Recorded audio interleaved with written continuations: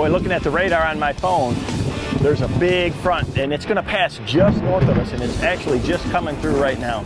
You know, the weather is one of the most important things that I watch when I'm going out to try to determine what I might fish that day, what the mood of the fish might be, what patterns might develop out there. You know, basically, the bass is a low light feeder, and when you have a low pressure system like this that comes in, you've got a window that'll open up where these fish will go crazy. They'll get real active. You know, that's where you want to throw a spinner bait or a crankbait or a jerk bait, because the strike zone gets a lot bigger.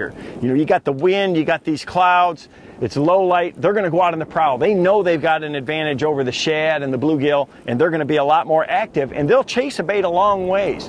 So today's the day you want to throw your power baits, spinner baits, crankbaits, you know, fast moving lures that you can cover a lot of water with. As soon as that front passes, they're going to hunker down, they're going to get tight to this cover like this wood, and I'm probably going to have to change to a different technique, you know, something slower, something that I can fish vertically and keep in the strike zone longer, like a jig or a drop shot. The weather is something that I watch religiously. The Weather Channel is something you should check every time you go fishing to see what's going to happen during that day that you're fishing, what's kind of came through in the past, because it'll give you a good idea what the mood of the fish might be and a good starting point as to what techniques you could use for that day. If you've got a fishing trip planned, watch the Weather Channel, check the hourly forecast, and plan your day around it.